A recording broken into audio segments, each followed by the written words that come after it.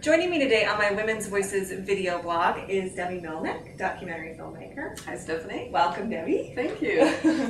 And I would love to talk to you about your most recent film, Manufacturing Dissent. Okay. And I thought it would help if you could give a brief synopsis of the film. Okay. Manufacturing Dissent, we're sort of looking at the techniques that Michael Moore uses. It's part biography and part, it sort of changed as we were doing the film, but it's sort of looking at the facts, fictions, and myths around Michael Moore and his documentaries. And as we got into doing this biography about Michael, we sort of found out that not everything Michael does is on the up and up, which for me as a documentary filmmaker and as a journalist kind of bothered me, because I think that he can make the same points that he makes in his films by just sort of sticking to the truth in everything he does. And I think, so we kind of look at Michael and his background and his documentary techniques. Okay. And you had mentioned something at the viewing of your film that one of your motivations for choosing Michael as a subject was based in part on your previous films. Yes. And I'd love it if you could say a little more about that. Okay, yeah. Yeah. Our last film that we did was called Citizen Black, and it was about this conservative press baron called Conrad Black, who is now going to jail for stealing money from his shareholders. And we followed him around for like 2.5 years, and it kind of bothered us being around this right-wing conservative guy for 2.5 years, and we kind of wanted to rinse our palate a bit, and we thought, let's do someone who's the total opposite of Conrad Black. And to us, that was Michael Moore, because, you know, he's liberal, he's, you know, on the left side of things, which is what we are too, we think he's doing more good for the world than bad, which we thought, you know, Conrad Black was definitely doing bad with his right-wing newspapers out there. And even before that, though, I mean, our first documentary is called Junket Whore, and I lived in Los Angeles for 8 years, and I was a junket whore. I'm a reformed junket whore.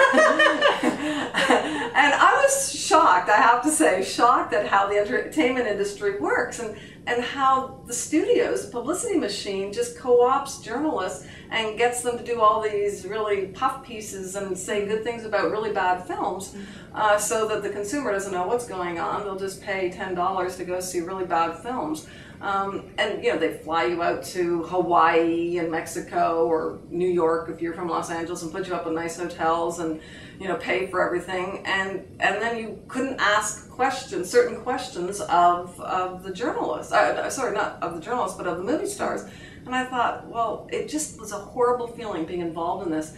And so we did a documentary called Junket Whore, talking about all this and exposing it. And then when we moved back to Canada, I did something totally opposite, which was a documentary about a satirical magazine called Frank, which is kind of like The Onion here. Okay. And just sort of like how freewheeling they are. You know, they've kind of, they get a lot of things right, but also they make some things up. And then it ends up hurting people, you know? So it was like, there was this sort of strange balance. But again, it was going from the strange incidences of Junket Whore to Frank magazine, and then from there we went to Conrad Black, which was this very conservative press baron, and now to Michael Moore, you know? So it's almost like this media analysis, which I wasn't really conscious of when we did these films, but I guess because of the background being journalism, I've always been interested in media and how it works.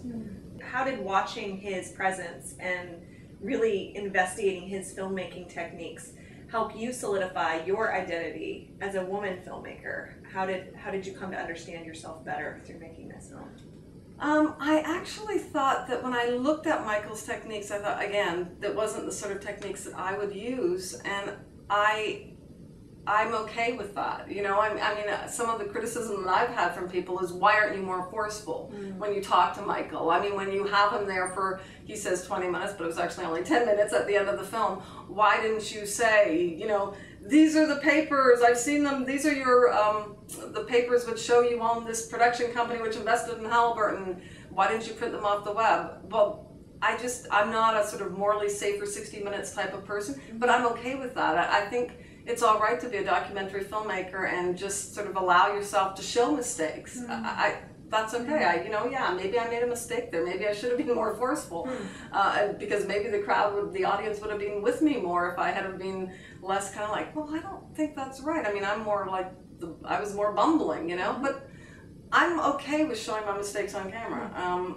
And after seeing Michael and how he does his films, I think it's okay. I do believe more so now that it is okay to show your vulnerability on camera as a woman, and I think that's all right, More than ever, I want to be careful about how I present my films and sort of sticking to the straight and narrow and making sure I don't take people out of context. It was always important to me anyways before not to do that, but it's even more so now because, you can't, it's important just to have to take care of the people you do interviews with and almost, make sure that you don't lose their trust. And I think when you take people out of context, you lose their trust. And so that part was very important to me to continue to do that. And it was really important in every step of the way when we were editing to make sure that we got everything right. And I will double check sources and say, oh God, we can't say that. I have to change this line because it's not right. It makes this person sound a certain way. So it was important once I saw Michael's films to sort of make sure I didn't fall down that same pathway. Although, as you see in the film, we do fall down that pathway when I make up cards. We make up these cards because all of a sudden the PR people of Michael's camp and this university, Kent State University, say, oh, in order to get into the press conference, you need business cards from your company. Well, everyone knows when you do documentaries, you don't have business cards of the television station you're doing it for because you're being commissioned. We made up the cards, we got into the meeting, and then we just said, all right, we have to show them that we made these up. So again, you have to keep, I think, the trust between the audience and the filmmaker as well. You have to let them in on what's going on. You shouldn't try to fool the audience ever, I don't think.